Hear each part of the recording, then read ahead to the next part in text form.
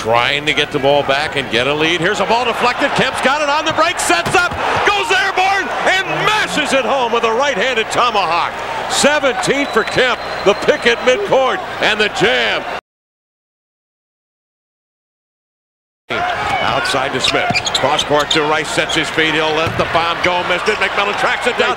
Streaking out Askew. 2-on-1. Kemp with him over to the right net. Oh, get on that magic carpet. Get on up there and ride. Kemp jams it down. And the Sonics lead by 7, 100-93.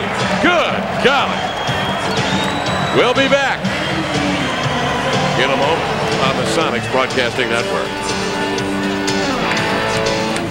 By AT&T, a proud sponsor of the NBA and the Sonics. Right here you see Nate McMillan. That ball barely touches his hand before he flips it out for the long pass. Vincent on the 2-on-1 gets a beautiful elbow finisher, and that is nice.